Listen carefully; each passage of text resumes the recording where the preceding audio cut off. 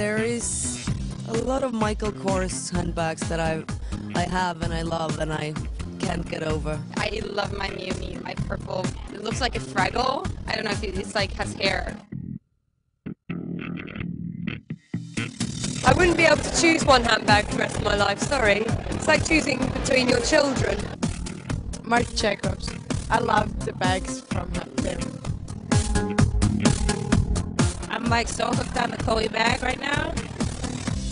I have one Givenchy handbag that's like a small leather bag with a studded thing, and I basically have carried it for the past 2 years endlessly. I really love it.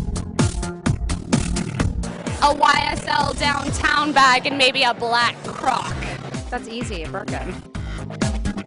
It's a men's shaving kit that opens like this way on one side and then has a zippered portion on the other side, and it looks like almost like a brownie box camera bag, and it's my favorite thing in the whole world. For the moment, my Alaya bag.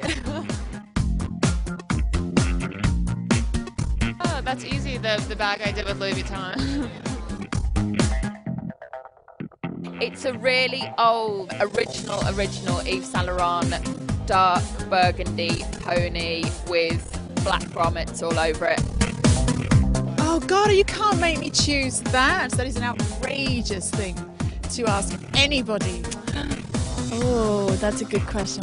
To pick one, I don't know, but I have a gorgeous walk-in closet filled with beautiful handbags that I'm like trying not to destroy using them. And someday I will give them to my daughter, you know, and she'll inherit a whole collection.